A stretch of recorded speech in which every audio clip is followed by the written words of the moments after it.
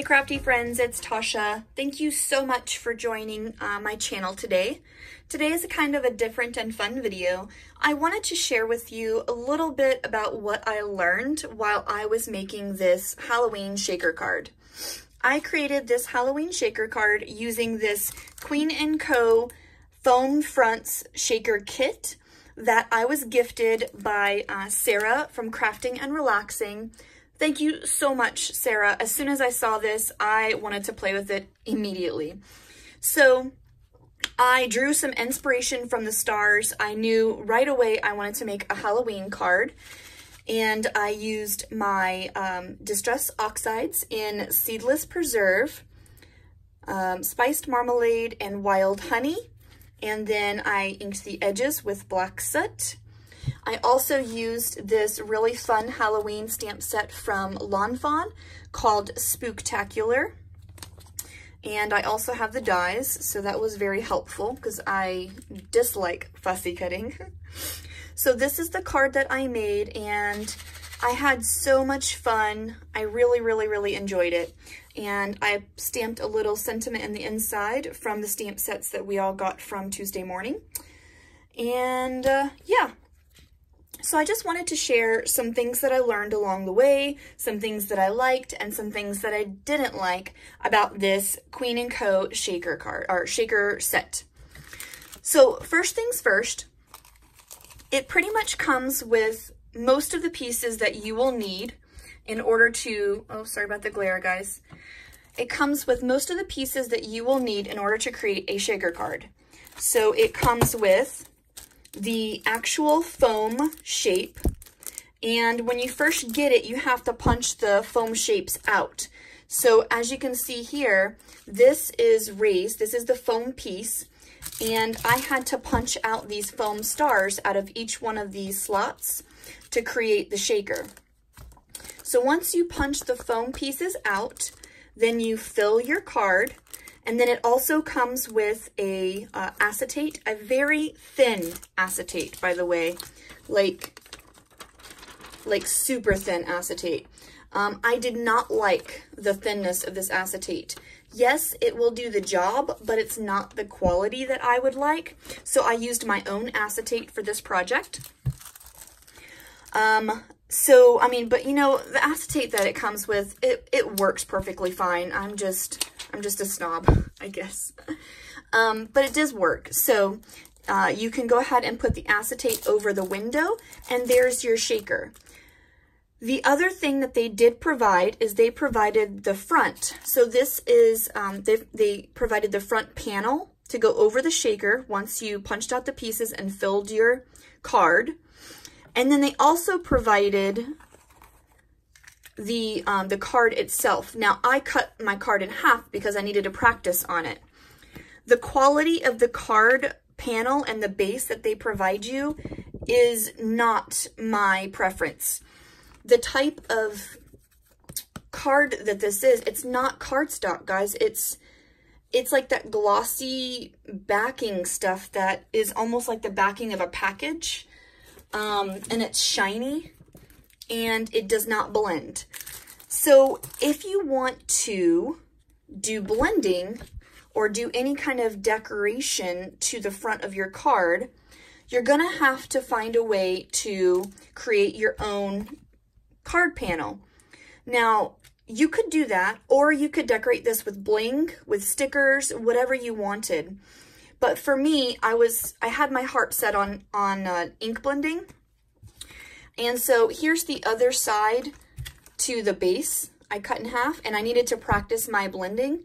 This does not blend at all, and it's the type of cardstock it is. It's this funky, cheap, glossy cardstock crap. Sorry, crap. So I had to solve that problem, and what I did was I took this and I used it as a template, and I simply took the cardstock that I wanted to use for my ink blending. I put it over top of my my cardstock, and I used my X-Acto knife, and I simply traced the edges and created my own card panel. Then, once I had my duplicate card panel in a properly you know, a proper cardstock that I could ink blend on, then I did my ink blending. So out of everything of this kit, I think I didn't like the type of cardstock they gave me for my card panel because that was just really weird. And the acetate was flimsy. But the foam piece itself was really, really awesome. It's good quality. The other thing that I really like about this kit is that look at all the extra pieces I have. I've got these extra foam pieces that I punched out of the panel. So I punched these out. These are actually double-sided foam sticker, like stickies. So if I wanted, and what I'm probably going to do, is I'm going to take all of these little foam stars, because they have double-sided adhesive on them, and I'm going to glitter them and use them as embellishments on another project. Also, they had me punch out the stars out of my card front panel as well. So I also have these stars to work with, so I can glitter these up. I can emboss them. I can do whatever I want with these and use these for another project. So I do have leftovers, which is kind of awesome. Yeah, so that's what I learned when playing with this card kit. So if you guys see these at the Queen & Co booth, just keep those kind of things in mind when buying these shaker kits. You may have to adjust your style based on what they provide you in the kit. But overall, depending on how much you pay for it, I think this is a really great starter kit for somebody who's interested in shakers. Just for giggles, real quick, I wanted to share with you how well this does not blend on this cardstock that they provide, just so that you guys would know. I know that you guys are going to like take my word for it, but I just want you to see it. So I'm going to take some Distress ink here, and I want to show you. This is what happens. Okay. Now I'm going to take Seedless Preserve. Oops, didn't mean to do that. And if you can see, it goes right on top of it, and it just doesn't blend the way that I would like. It doesn't move.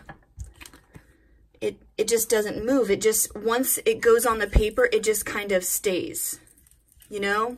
Usually you can blend it out, but you just can't with this particular cardstock. So, yeah, so it's just not my cup of tea, but you could most definitely put bling on it, sequins. I don't know how well you could stamp on this because it's got that glossy finish. I'm pretty sure you would have to use like StazOn ink. But watch this. See how it the ink kind of like sits on top of it? This is not the cardstock that you want for any kind of ink blending. So yeah. And that is my 2 cents. So I'm gonna let you guys decide for yourself, but I really had a great time creating this card. I hope you guys enjoyed this little video, just kind of sharing with you my experience with this kit. Once again, I want to thank Sarah from Crafting and Relaxing for giving me this really awesome kit, and I just had so much fun creating this card.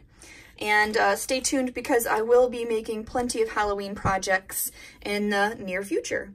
Thanks again, guys, and happy crafting. Bye!